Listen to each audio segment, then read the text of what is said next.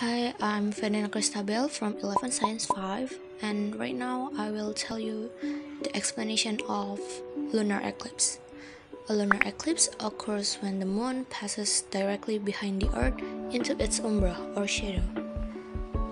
This can occur only when the sun, earth, and moon are aligned in ZZG exactly or very closely so, with the earth in the middle.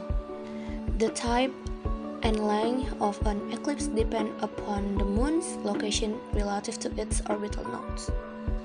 A total lunar eclipse has the direct sunlight completely blocked by the Earth's shadow. The only light seen is refracted through the Earth's shadow. This light looks red for the same reason that the sunset looks red, due to Rayleigh scattering of the more blue light.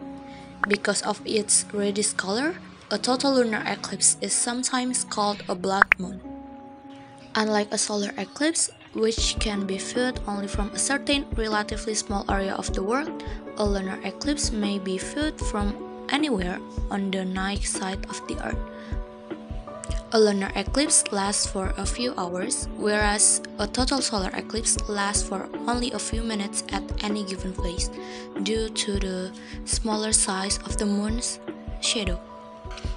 Also, unlike solar eclipses, lunar eclipses are safe to view without any eye protection or special precautions, as they are dimmer than the full moon.